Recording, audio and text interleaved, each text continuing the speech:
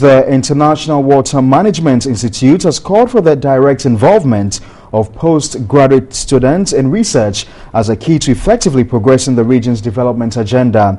27 postgraduate students from Ghana and Burkina Faso have been supported to research in areas that will enhance livelihoods, food security, and sustainable natural resources.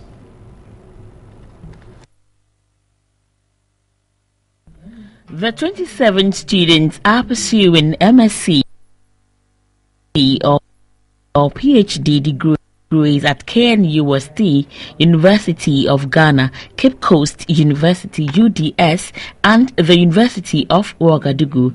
The research contributes to at least 6 of the 20 research projects currently being conducted by the International Water Management Institute, IMWI Ghana, and elsewhere in the West African region.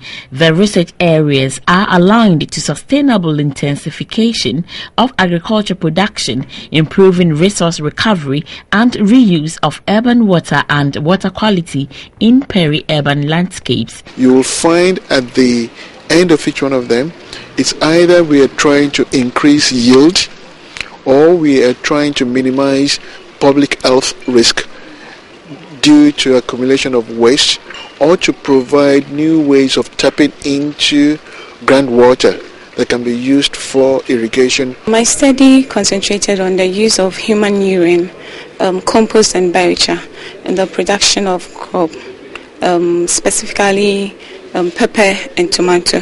It was a better alternative to the use of inorganic fertilizer. IMWI Director for Africa, Timothy Olalekan Williams, noted the need for capacity building among the African youth was essential to pursuing the continent's development agenda. We believe that by improving the capacity of the up-and-coming generation, they will be able to lay the foundation for using science and technology to solve the problems of water management in Ghana as well as in the region. The students were presented with certificates of achievement as part of the 30th anniversary of IMWI.